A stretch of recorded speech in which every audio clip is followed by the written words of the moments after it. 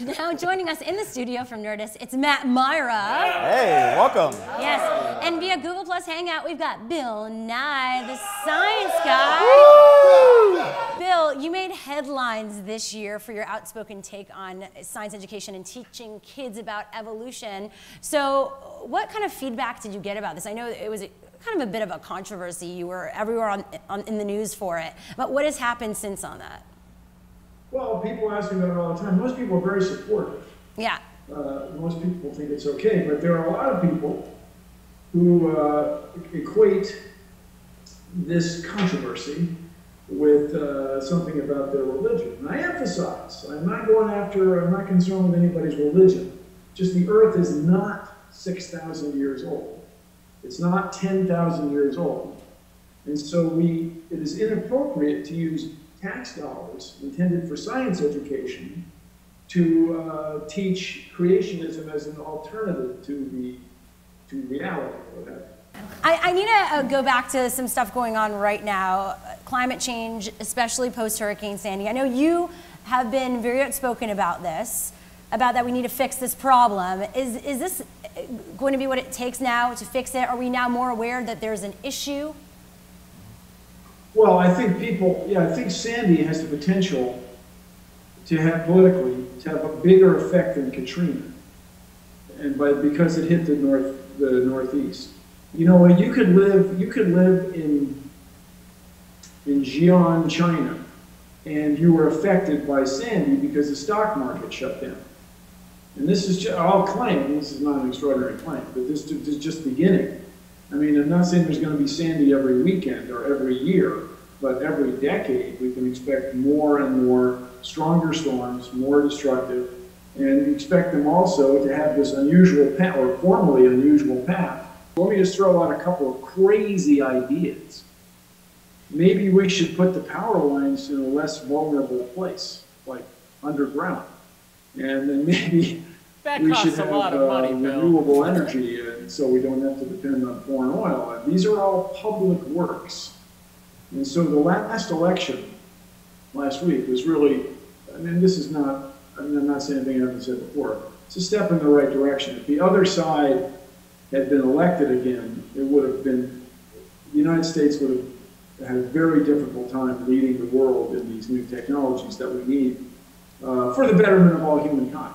What do you think of YouTube as an educational resource? Like, can people learn from funny 3-minute videos? You can absolutely learn from funny 3-minute videos. It's how I made my living for a while. But I emphasize that with the ubiquity of the internet, there's a lot of things on YouTube, YouTube being but one example, that aren't right or true. You can't take cell phones and pop popcorn.